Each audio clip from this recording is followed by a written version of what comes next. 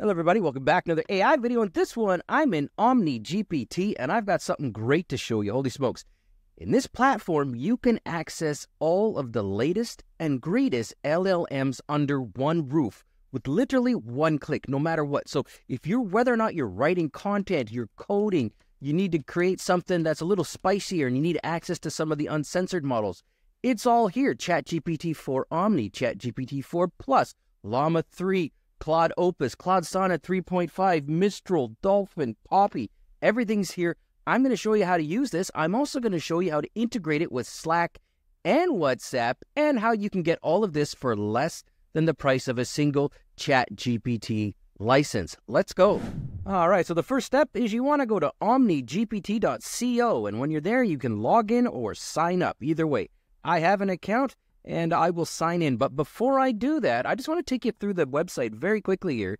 You'll see here that it has a great demonstration as to some of the things it does here in a video format. And when you go down here, if you're wondering about, things like encryptions, teams, documentation, analyzing images, etc., generating images, and all of that, as well as pricing, it's all here on the front page. They've got a free account, so if you want to get started and use 3.5, GPT 3.5, Llama 2, etc., Mistral, you can go ahead and do that. Then they've got a Plus account, which is only $16, which is extremely affordable, especially when you compare it to ChatGPT, for example. For one license, it's $20, so you get access to everything for $16, $4 less than a single license for ChatGPT. So keep that in the back of your head. All right, with that in mind, let's log in. Let's get going. All right, so here we are. We're logged in, and you'll see here at the bottom left, I've got my Plus account, so I've got access to all the bells and whistles. But here's the thing. The first thing I noticed here is just how clean of an interface this is. Look at this. Look at all the white space. It is so easy to navigate and understand. There's no cluttering whatsoever, and if I want to switch models, for example, here, I'm just going to click right here in the middle, and you'll see that we have access to not just like a couple models, but as I scroll through this list, it has loads and loads and loads of models, including the latest and greatest. There's Llama 370B. We've got, what else we got here? We got Gemini Pro 1.5. Yes, that's the Pro account.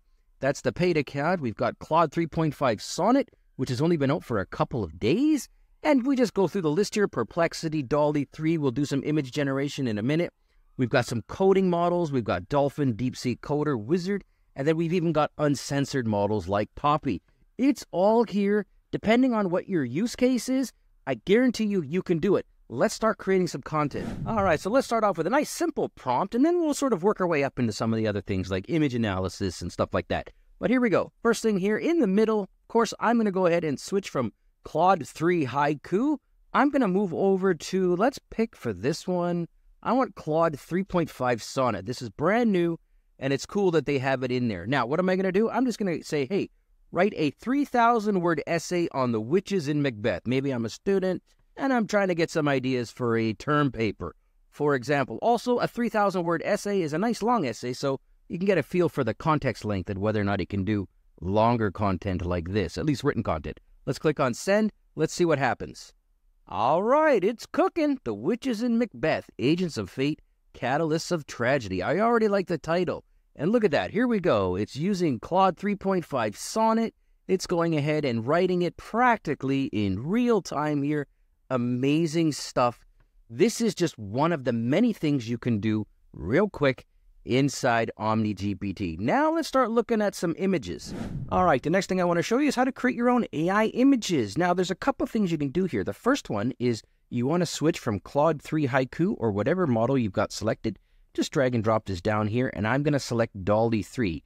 This is OpenAI's premier AI image and AI art generator. The second thing I like to do, this is optional, but I think it helps quite a bit, is I'm going to click on this little down arrow here up at the top right, and you'll see there as I scroll through here that one of the options here, one of the roles or expertises, so to speak, is graphic designer. So I'm going to go ahead and select that, and that just sort of primes the LLM for what we're looking to do. So here we go. Now, to create your own image, I'm just going to type in here in the little prompt box. I'm going to go half French, half English bulldog with floppy ears, something like that. And if you haven't guessed, yes, I have a half French, half English bulldog with very floppy ears. I'm going to go ahead and click on that. I'll hit send, Now you're going to see that it's going to cook it up. I'll come back when it's done, show you what we got.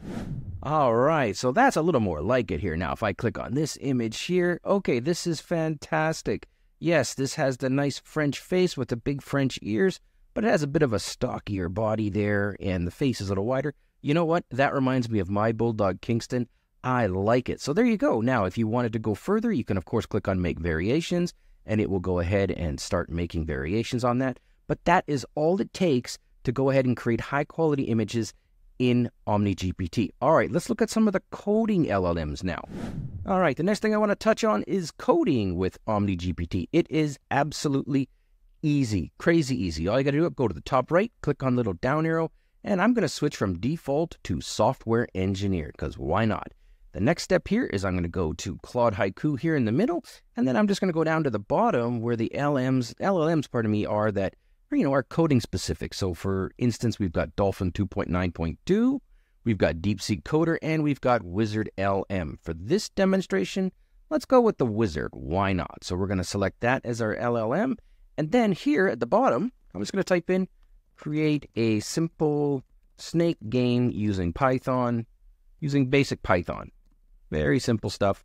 I just want to show you how it works in here. I know you're probably a much better coder than I am, but look at this. This is fantastic. Here we go. It's doing it in real time for us. pip install or pip install, do your thing.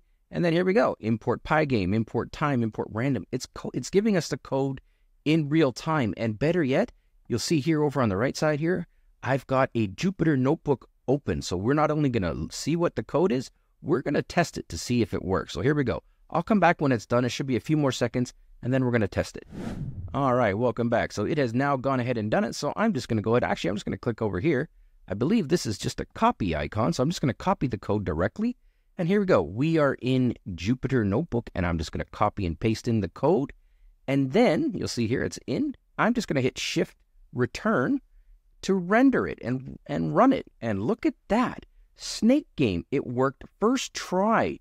No changes, nothing. This worked perfectly, and I am very bad at this game, as you can no doubt tell. Wow, okay. So, yeah, there you go. Okay, I got it. There you go, guys. This is perfect. This worked perfectly. Now, let's take a look at one more thing.